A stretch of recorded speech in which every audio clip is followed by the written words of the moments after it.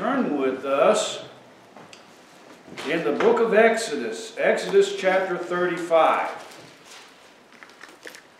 Exodus 35. And we want to read verses 4 through 10. Exodus chapter 35, beginning with verse 4, and reading down through verse 10 to begin with this morning. And Moses spake unto all the congregation of the children of Israel, saying, This is the thing which the Lord commanded, saying, Take ye from among you an offering unto the Lord. Whosoever is of a willing heart, let him bring it, an offering of the Lord, gold and silver and brass and blue and purple and scarlet and fine linen and goat's hair and ram skins dyed red and badger skins and shittim wood and oil for the light and spices for the anointing oil and for the sweet incense and onyx stones and stones to be set for the ephod and for the breastplate. And every wise-hearted among you shall come and make all that the Lord hath commanded.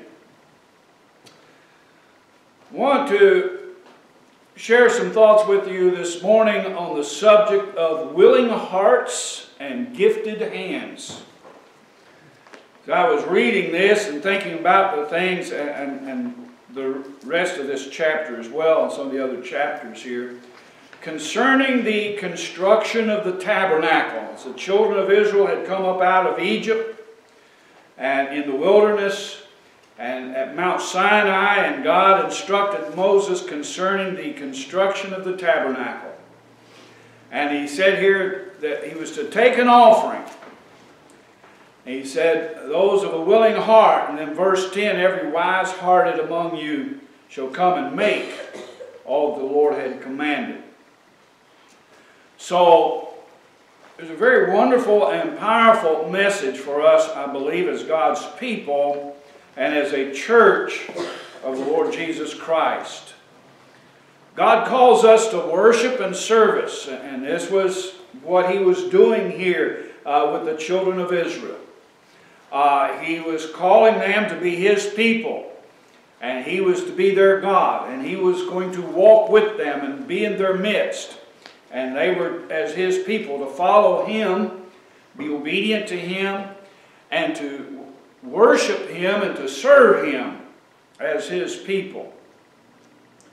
And so, He calls upon us, in doing so, to give of our means and the use of our talents in that service.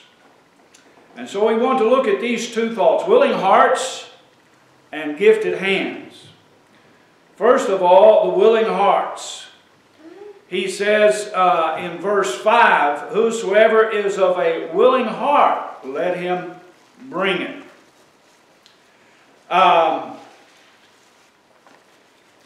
In 2 Corinthians chapter 9 and verse 7, in speaking to the church there in Corinth,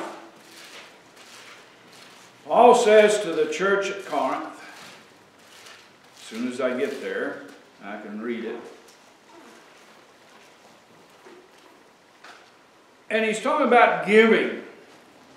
He had mentioned before the bounty. And he says in verse 6, But this I say, he which soweth sparingly shall reap also sparingly, and he which soweth bountifully shall reap also bountifully. Every man according as he has purposed in his heart, so let him give, not grudgingly or of necessity, for God loveth a cheerful giver. And so, in the next verse, and God is able to make all grace abound towards you, that ye always having all sufficiency in all things may abound to every good work. And we'll see how that verse ties in with what we're saying here in the book of Exodus. But let a man give. It says, as he has purposed in his heart, not grudgingly, Not out of necessity because you feel you have to. You know, everybody's, you know. Now, we don't pass the plate here. You know, a lot of churches, they pass the plate. But kind of in the tradition of the temple, we have an offering box in the back. And people can put their tithes and offerings in as the Lord has prospered them. But sometimes, you know, have you ever been sitting in church and they're passing the plate and the people, you know the people on either side of the people sitting behind you will notice if you put anything in or not. So you feel obligated to put something in. So that's what it's talking about, grudging or necessity. You feel it's expected and you have to put something. He said, no, as you have purposed in your heart. A willing heart. God loveth a cheerful giver. And so, he says, he speaks here of the loving, willing heart. But now, there's two things I want us to note. And this verse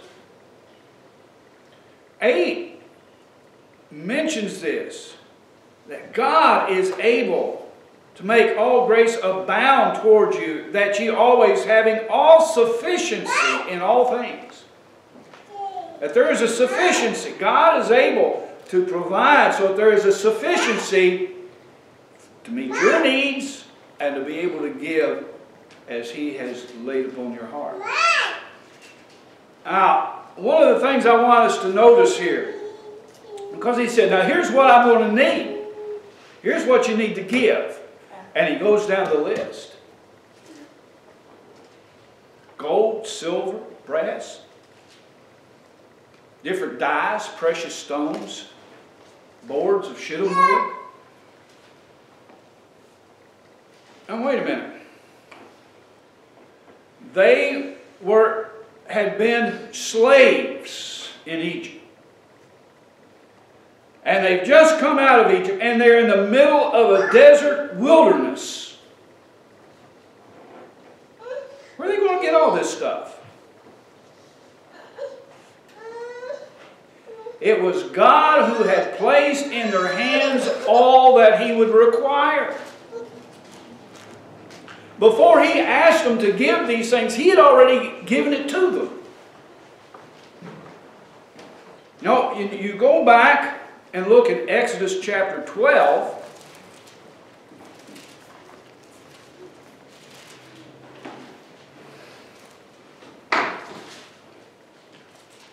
Exodus chapter 12, verse 35. Here was the night that the children of Israel left Egypt, the death of the firstborn. And this was the final straw, if you will. And so they were almost expelling them out of their midst, out of their coast, and then go. And the children of Israel did according to the word of Moses, and they borrowed.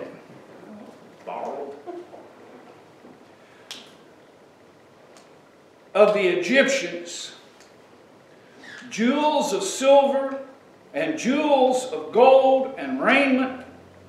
And the Lord gave the people favor in the sight of the Egyptians, so that they lent unto them such things as they required. And they spoiled the Egyptians. And so it mentions just a few things here, the jewels and the gold and the silver and the raiment. So they spoiled Egypt. That is, they carried off the spoils.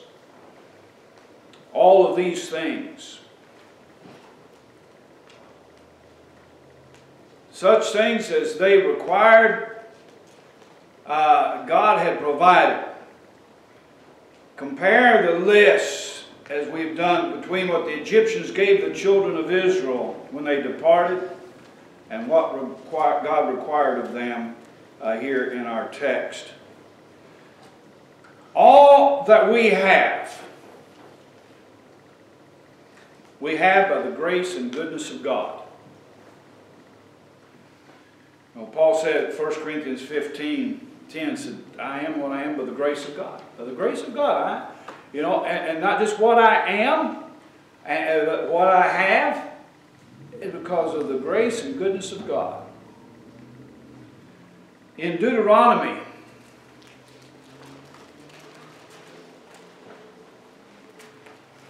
chapter 8, I'd love to read all of this, but he's preparing him. So you're going to go into this land. He said, but when you do, I don't want you to become so that in your victory, in your success, in your prosperity, that you forget me. And so he's mentioning a whole bunch of things. He said, I gave you a land. I'm putting you in a land that is full of everything that you're going to need. It's a prosperous land. I mean, it grows good crops. You're going to have good crops in this land. But not only that, it said the land itself, it's got minerals in it. It's got gold, it's got silver, it's got iron, it's got brass. All these things. He said, I put it there, and I'm giving this land to you. It mentions this in the previous verses of chapter 8. And then, beginning with verse 12. Lest, when thou hast eaten and are full, and hast built goodly houses and dwelt therein, and when thy herds and thy flocks multiply, and thy silver and thy gold is multiplied, and all that thou hast is multiplied, then thine heart be lifted up, and thou forget the Lord thy God, which brought thee forth out of the land of Egypt from the house of bondage.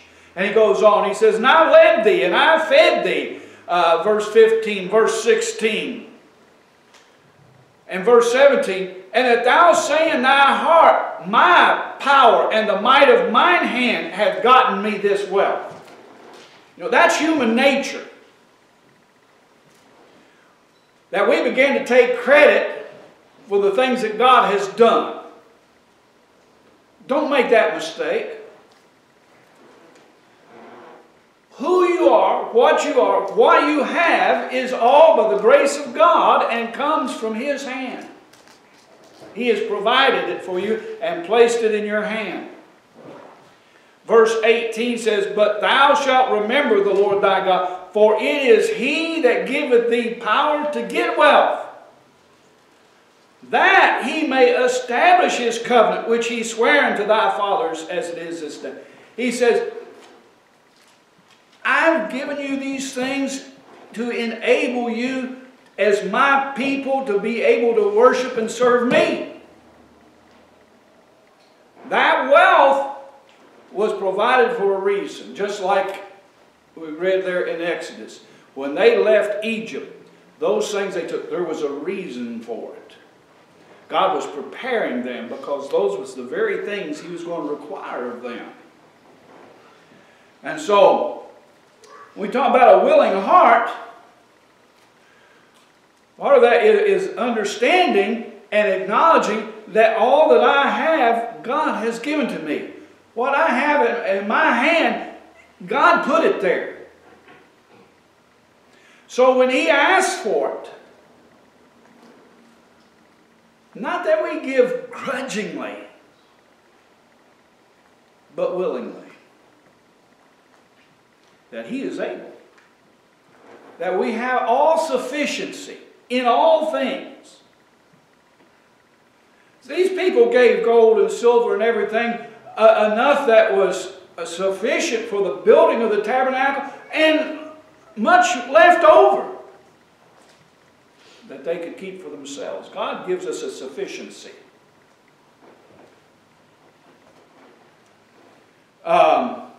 In those things. And we need to remember that it is God that giveth us the strength, the ability to get that wealth. He has blessed this nation, but in the land, it's a good land. And so there was all that, the potential there for that prosperity God has given to us. And God has enabled us to prosper. Secondly, I want us to notice too that according to our text, it was God who put into their hearts the desire to give. Exodus 35:21. Notice Exodus 35 verse 21. And they came, everyone whose heart stirred him up, and everyone whom his spirit made willing. So their hearts were stirred to give. At the idea that God was asking these things from them, and their hearts were stirred to give. Well, what stirred their heart? God's Spirit. God's Spirit made willing. And they came, every one, as many as. Matter of fact, I was surprised, because over in the New Testament I find that phrase, and I've always, I love that phrase. Whenever I come across that, look at that phrase and what's on either side of it. As many as. And we'll find that here in the book of Exodus. Their hearts stirred them to give. There was the desire to give because God's Spirit made them willing. Look, if you will, because I believe the psalmist here is speaking of this very truth, acknowledging this very truth. Psalm 110. A psalm of David. Psalm 110, verse 3. Thy people shall be willing in the day of thy power. Thy people. Not talking about the world.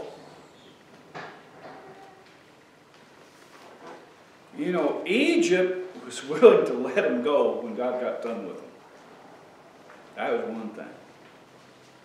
That was different. They did so grudgingly. They did so because they was compelled to do so because of the plagues that had been laid upon them. God's people are willing in the day of His power. God's Spirit. We need to learn what that means. Thy people shall be willing in the day of thy power.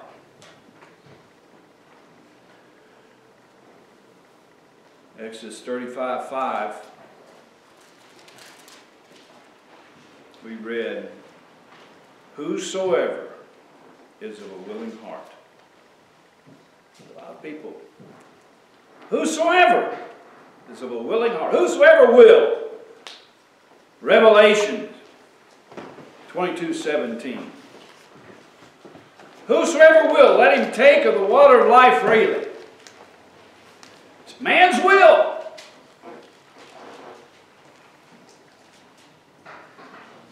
Who's willing? Thy people will be willing in the day of thy power. They were willing because God's Spirit made them willing. And when He said made them, He didn't force them to be willing. But He created the conditions within their heart that allowed them to be willing. That new nature, that new man, which is created in the image and likeness of God, which is created in true holiness. God's Spirit made them willing. We need to understand that phrase, whosoever will. I need to understand it in the light of what the Scripture says. Whosoever is of a willing heart, verse 5, verse 21, they came, everyone whose heart stirred him, and everyone whom His Spirit made willing. I'm not talking about the spirit of man, but the Spirit of God made willing. In Philippians chapter 2 and verse 13, we see this truth expressed again in the New Testament. Paul writing to the Philippians, verse 12, he says, work out your own salvation with fear and trembling. So there's man. We was talking about this morning in Sunday school class, about the difference between man's responsibility and God's sovereignty. And they do harmonize in God. Sometimes we have a hard time getting our minds and understanding wrapped around those truths, but they do harmonize. And in the end, it works out, just like God said it would. But we see here, he exhorts them, says, you're saved, you have this salvation, you have this new life in Jesus Christ, you need to work that out. You're not working in order to obtain it, you already have it. If you didn't have it, you couldn't work it out. But that which is in, we're to manifest outwardly. Repentance is something that is within. But how do you show repentance? Well, you bring forth fruit that is consistent with repentance. That's working it out, making it outwardly manifest. And so he's admonishing here, work out your own salvation with fear and trembling. Verse 13, for it is God which worketh in you both to will and to do of His good pleasure.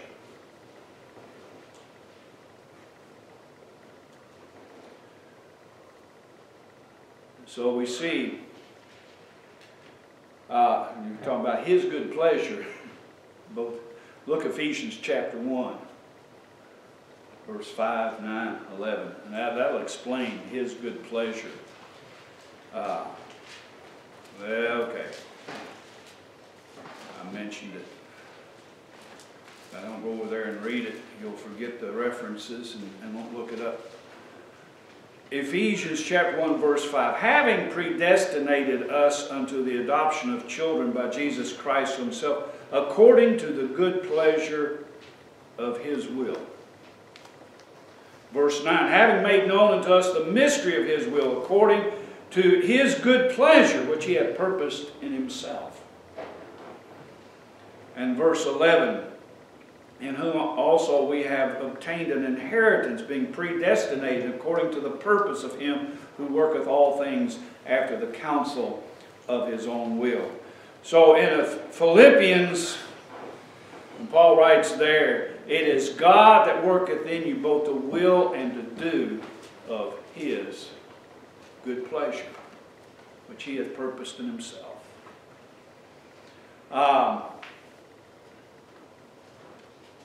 Verse 21 in our text, and they came and said, and they brought the Lord's offering to the work of the tabernacle of the congregation and for His service and for the holy garments. They brought the Lord's offering.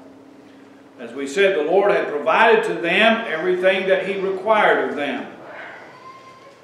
And verse 22, they came, and here's where we see that. And they came, both men and women, as many as were willing-hearted. How many came? As many as were willing-hearted. Well, who was willing-hearted? Whom His Spirit made willing.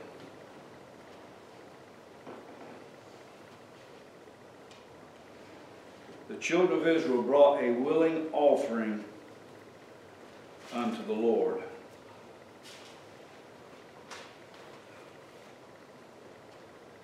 They were willing-hearted. They brought what they had. With whom, notice it says, with whom was found. In verse 23 and verse 24, it said, with whom was found, blue and purple and scarlet and so on. Verse 24, with whom was found shittim wood or any work that offered. So what it's saying, everybody didn't have silver and gold, but those that had brought that. Those that had the dyes, those who had the cloth, the materials, they brought that. Those that had the shittim wood, they brought that. Those who had the precious stones, they brought that. With whom it was found. Notice 2 Corinthians 9:7.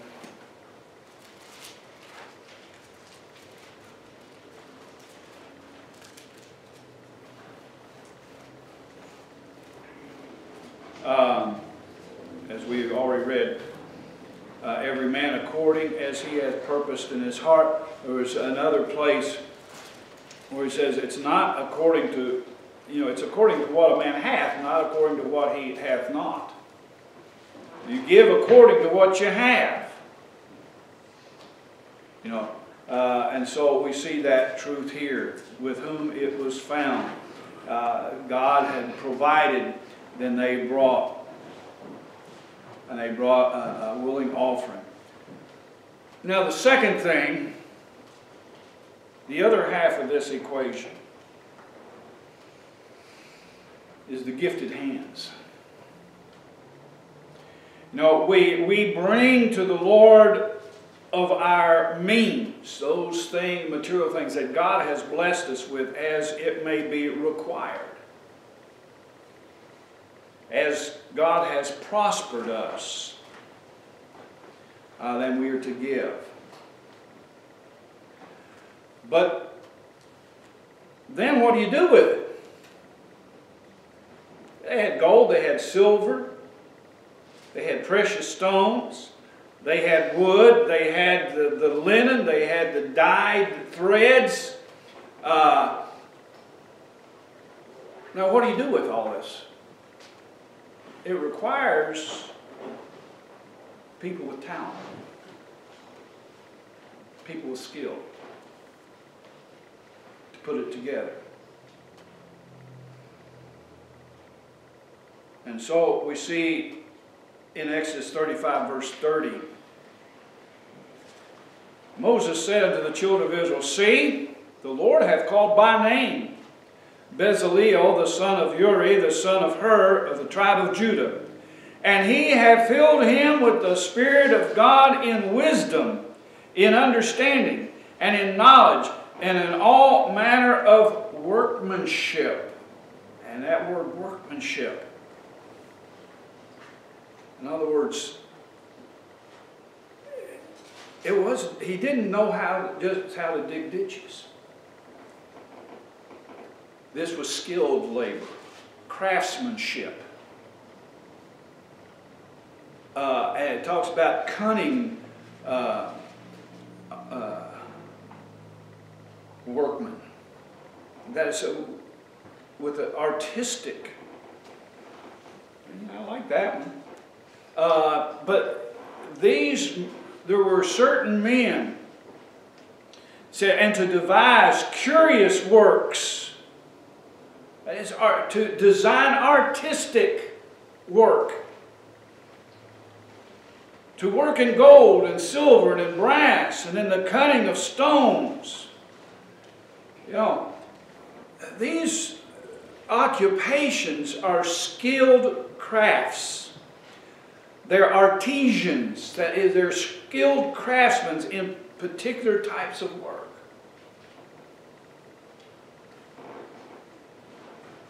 Notice verse, and he had put in his heart that he may teach both he and Aholiab, the son of Hisamach of the tribe of Dan. Then hath he filled with wisdom of heart to work all manner of work, of the engraver and of the cunning workman, and of the embroiderer in blue and in purple and in scarlet and fine linen, and of the weaver, even of them that do any work, and of those that devise cunning work. And so God had blessed and put in their midst skilled craftsmen. Men who were skilled in the very things that were going to be needed. So not only had God blessed some, as many as, with whom was found, all of these material things, but he had also placed in their midst men that had talent in these various fields. And where did they get these talents? Well, God put it there. God put in their heart this knowledge and this wisdom and so on. And again,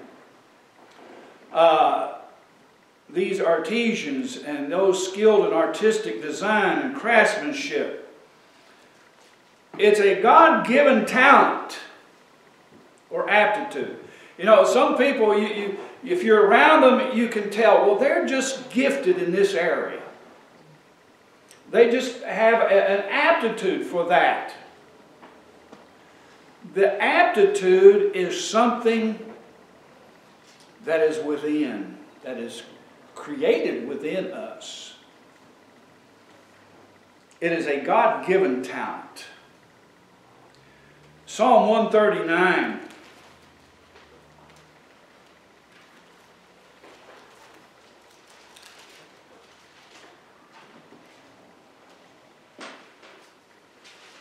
Verse 14. We're familiar with this. It says, I will praise thee. This is another psalm of David. David says, I will praise thee, for I am fearfully and wonderfully made. Marvelous are thy works, and that my soul knoweth right well. Now, David had certain talents. He was a skilled musician, wasn't he? Now, we would consider that a talent. He had a skill in writing poetry and setting it to music.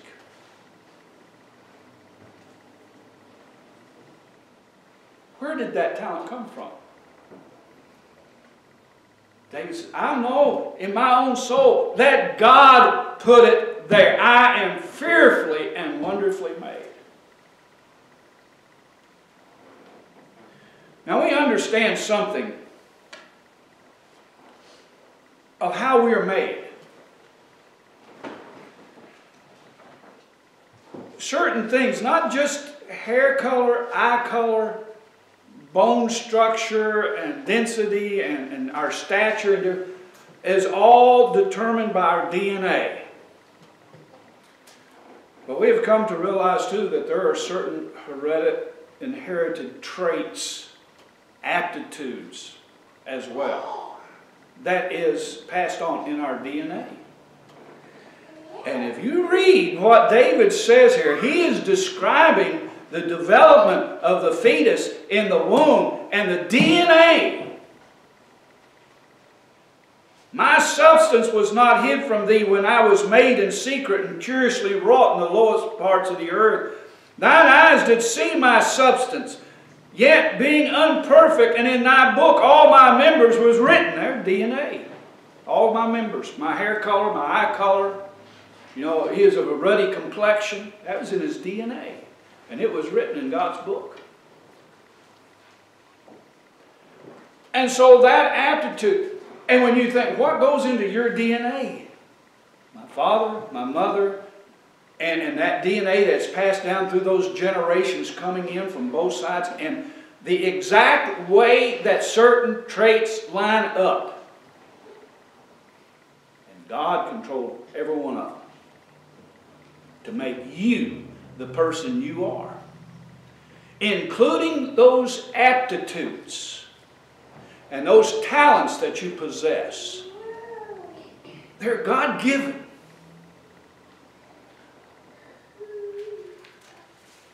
But there's another side of that as well. You're talking about someone that has an aptitude for it, but where did they become skilled? Because skill requires training and experience, doesn't it? They were slaves in the middle of the desert wilderness, and they'd been in bondage in Egypt. So where did they get the skill? Well, those Egyptians weren't dummies. They were skilled in the arts. And the Hebrews were their servants, whom they oversaw in all that work. I believe those Hebrews was doing more than just making bricks. You know, that's one of the things that most prominently mentioned in the book of Exodus was the brick making. But they were slaves. The Egyptians We got all this slave labor, this cheap labor, let's put it to use. There were artisans among the Egyptians. And as in any business, you look for people that have an aptitude for certain things, and you put them into that position and you train them. What I'm saying is, in this world, we go to school, we go to college, we get jobs. And we are trained. And so we develop those skills in life. And our life experiences help to develop and bring out those skills and talents that we have and give us opportunity to exercise them and to practice and to use them and to hone those skills. And then God saves you and puts you in a church.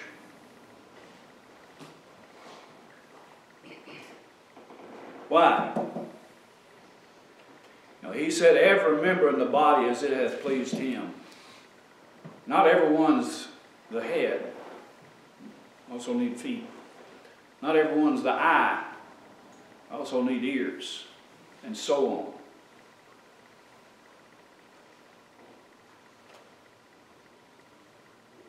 So not only do we see God, the willing hearts to give, but those gifted hands are of God also. He prepared people in particular, and not just men, but there was women mentioned also as gifted in weaving. I don't want to leave you women out. Put you in the body also. You have things that you can do. You know, and we think of certain things, you know, cooking. On Facebook, there's a picture of this boy sitting there in the plate, and he had some fruits and vegetables on it, you know, and said, try to eat healthy. But then the Lord puts us in a Baptist church, and it has this big spread, you know. So we think of that, you know, the women, but not just women are gifted in cooking either. Brother Ben here is gifted in cooking as well. So we see that both men and women have certain talents and certain abilities that God has put there. He's given you the aptitude that is in your DNA, in your makeup. And then through life, He's brought those things out and given you a skill in certain areas. And then He saved you and He's put you in a church, and in a particular church for a reason. Because He's going to need those talents in that church.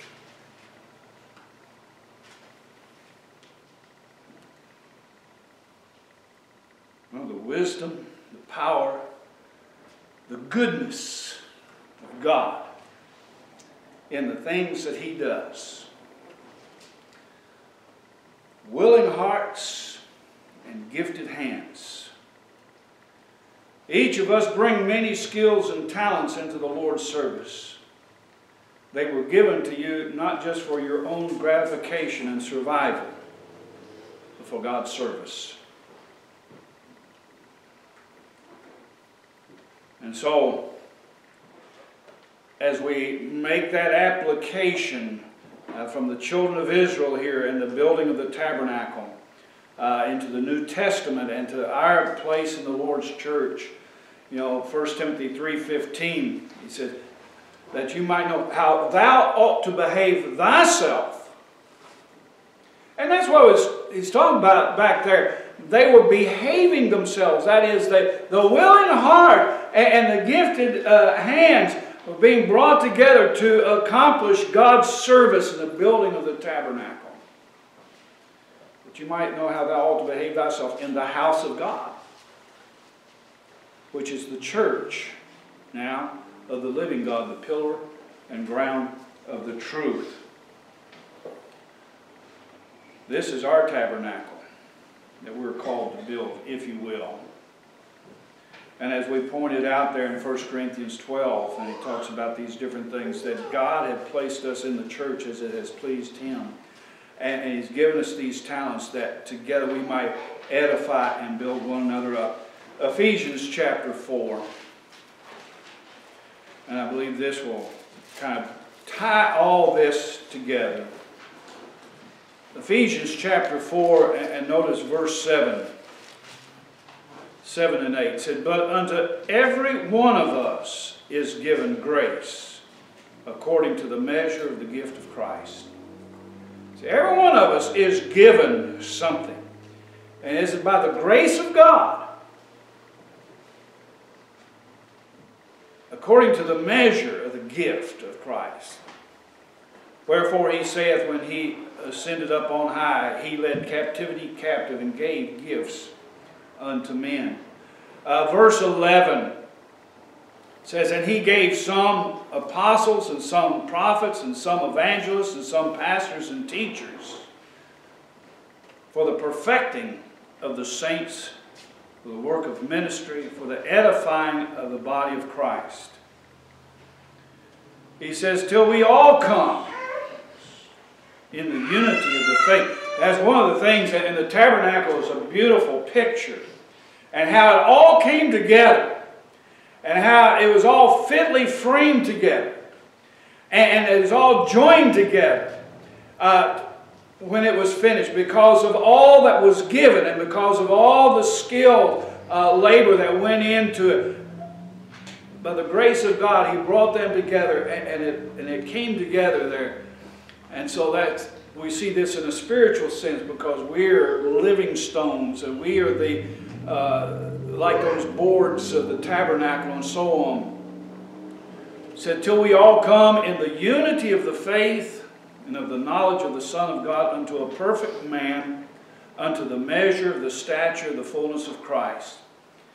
That we henceforth be no more children, tossed to and fro, and carried about with every wind of doctrine, by the sleight of men and cunning craftiness, whereby they lie in wait to deceive. But speaking the truth in love may grow up into Him in all things, which is the head, even Christ, from whom the whole body, fitly joined together. And again, this is talking about a local church. The type breaks down when you try to apply this to all believers. It won't work. But he's talking about a particular body, a local New Testament church. It said, from whom, that is from Christ, the whole body fitly joined together, compacted by that which every joint supplieth. See, every member is supplying something. And that's what helps hold it all together. How is it that we supply it? According to the effectual working in the measure of every part. That is, as God has the measure that He's given to you, both in material things, the willing heart, or the gifted hands, the talent that we possess. We have because of His effectual working in every part, to the making increase of the body unto the edifying of itself in love. What a picture. It takes willing hearts and gifted hands in the service of the Lord. Willing hearts and gifted hands. You have a willing heart.